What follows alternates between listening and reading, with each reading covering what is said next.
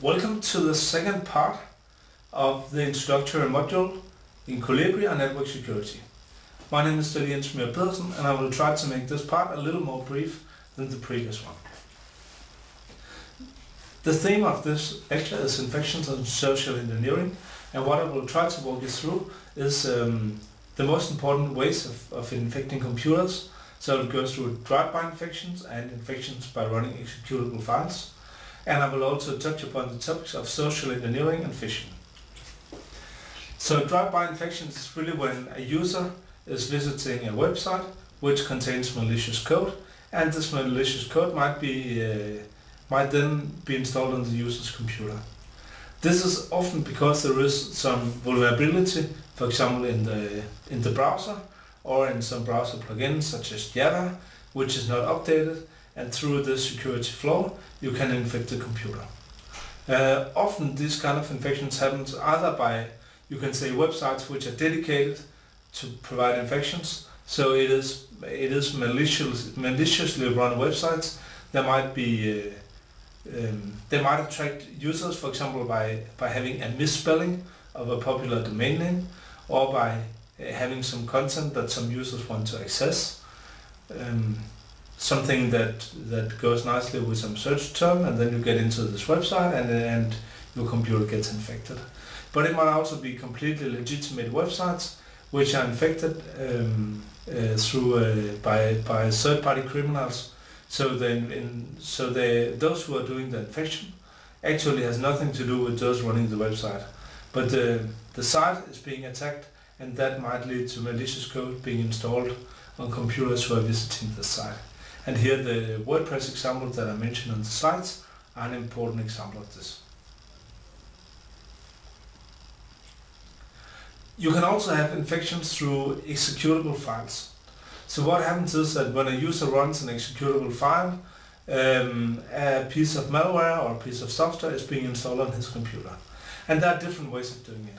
One is by email, so you receive an email from a friend, or from somebody you know, or it might be somebody that you don't know, with some executable file. So please open this file to see something, and if you click on the file, you might install malware on your computer.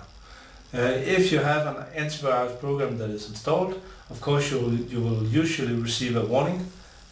So social engineering is used to let you bypass the warning.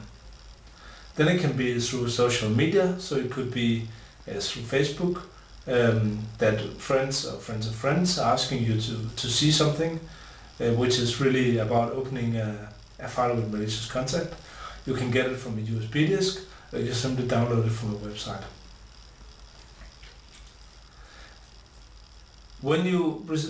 If a user is downloading this file and is trying to open it, often he will receive a warning from his antivirus system. At least in countries where antivirus is widely used, which is quite common in Europe. So what you do is that you use social engineering, or not you of course, but the attacker use social engineering to bypass these antivirus warnings. So the whole thing is about making the user eager to see something, or to make him trust that the information is reliable. So one thing is that the user, one or two important things to observe is actually that the user often doesn't have sufficient knowledge to know how to act when he sees these security warnings.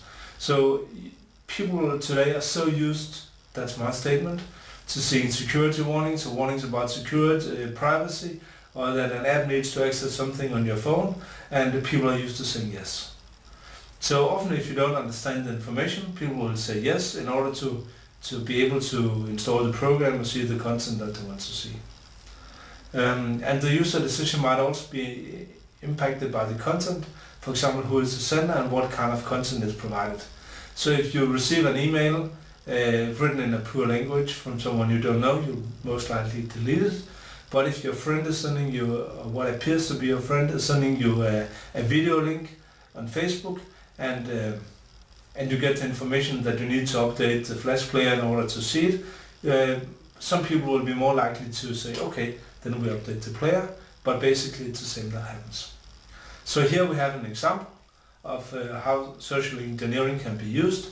So Facebook spam message is something you receive. It can either be from a friend where somebody got access to his account, or could be used his account for spamming. That's one example. And then you open you receive the link. When you go to the link, it looks completely like YouTube, but you get this information that you need to update your Flash player or whatever in order to see the video.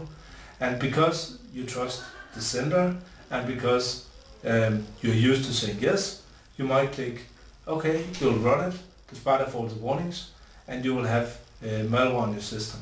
So here you can say, okay, the antivirus actually does a job because it wants you, but social engineering makes the user overrule the antivirus system, so you get the malware installed. Phishing is another thing, and while it's not strictly related to malware, it's actually an important part of the cybercrime picture, and therefore I also want to mention it. So phishing is all about tricking people to disclose private information, which could be like social security numbers, it could be credentials for authentication services. In Denmark we have what is called NemID.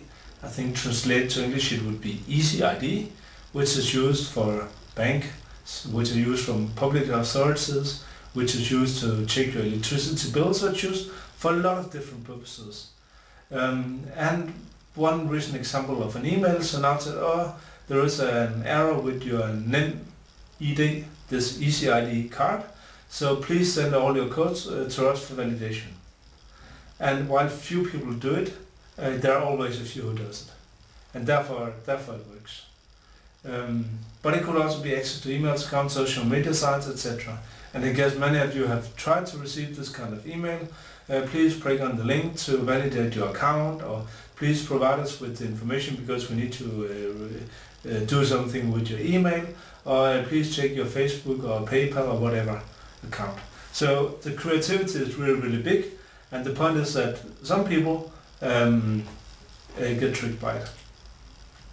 So an example can be, this is from this a leading Danish payment provider, an example. Take some time to read it. There is another example from PayPal. Actually an example here highlighting what you should be aware of, or which pitfalls you could be aware of. So that it's a generic greeting, dear sir, dear PayPal member, and so on. It's some kind of urgency. So you have to do something as soon as possible, you have to do it now. And often you will see that there is a fake link, where a fake link, it means that it looks like, so the text, you can say the text that you read on the link is one thing that looks completely genuine, like in this case it's paypal.com, but when you move your mouse over it, you can see that it's actually linking to something else.